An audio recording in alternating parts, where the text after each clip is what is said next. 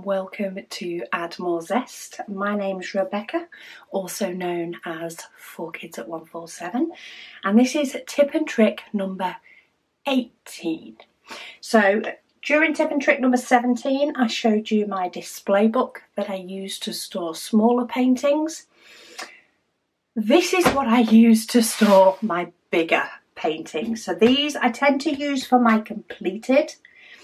I tend to find, as you will have seen in the past, for storing paintings that aren't yet completed, I prefer to hang up the smaller ones and roll up the big ones. I find that that works. I find that I've got easier access to them. You could use this for paintings that aren't yet completed as well, but this is where I put any completed painting that won't fit in my display book. So anything bigger than sort of 30 by 40. So I have a 40 by 40 because the book is not wide enough for that. It is just short of 30 centimetres in the width. I have a 50 by 50.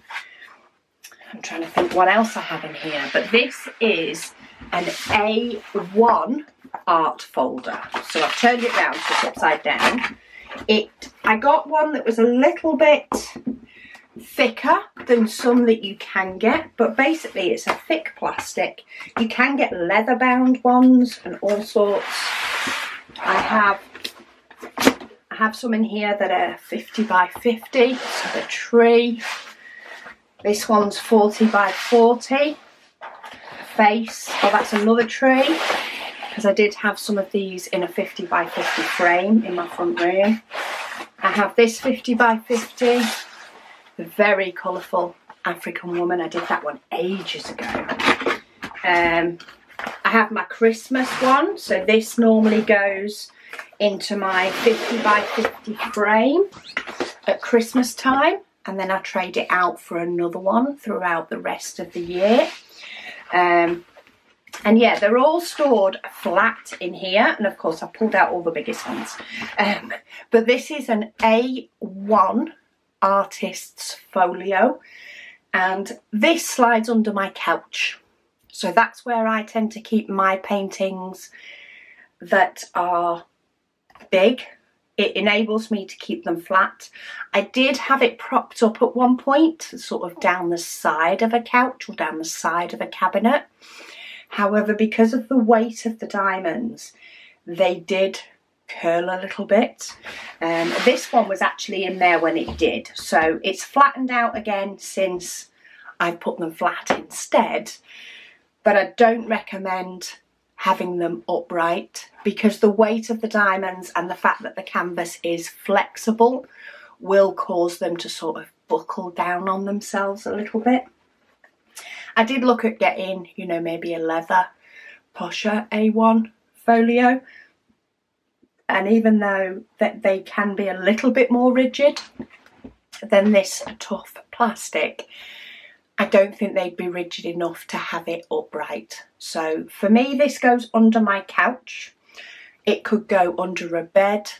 You know, there are many items in the house that you could probably slip something thin underneath that is also big. It does depend, of course, on your home, but the couch works for me, and that's good because it means I don't have to go upstairs to put a painting away, because it fits where it needs to. So this is my primary place for any big diamond paintings. Of course, I do still have some paintings that are even too big for that. For those, I tend, and I'm trying to find where it is, I tend to put them back in the storage tube. Not always, but I try to. I do have, and I can't quite locate where I put the tube, but I do have a really long diamond painting from Evermoment. So I've stored those in the postal tube that it came in. But you can actually buy tubes. They're used by like planners and drafters. You can buy plastic tubes if you have a painting that is too long to go in one of these A1 storage, or you can use the original box.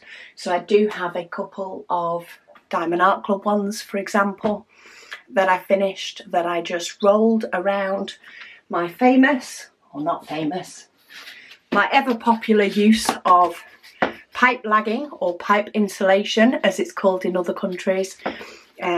You also get sometimes get a smaller version of this in a kit, but I wrap them round this so that the diamonds don't fold in on each other or squeeze down on each other, and then I pop this then inside a box or a tube to keep it protected.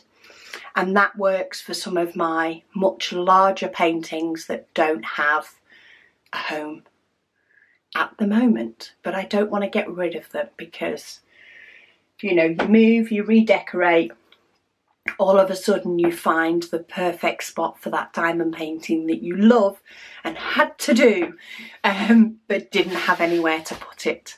So yeah, a piece of pipe lagging, or say a piece of foam, pool noodle, just wrap it round with your diamonds facing outwards, because if you face them inwards they will squish against each other and potentially pop off. So that keeps it protected that way.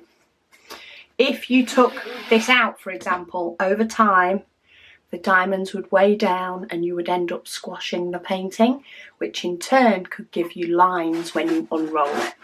So I always suggest any large paintings that you completed, roll around something and then pop in maybe a brown postal tube, or you can get some tough plastic, you know, architects tubes that they'd normally put big plans in. If you want to go a bit posher, you could have some of those. But I tend to use this A1 Artist Folio underneath my couch as the primary storage for any painting over 30 by 40 that needs a temporary home until it's found a permanent one. So I hope that helps you on storing your completed diamond paintings, as well as the past tips and tricks on storing diamond paintings that you've not yet done. But thank you so much for watching, and I'll speak to you all again soon.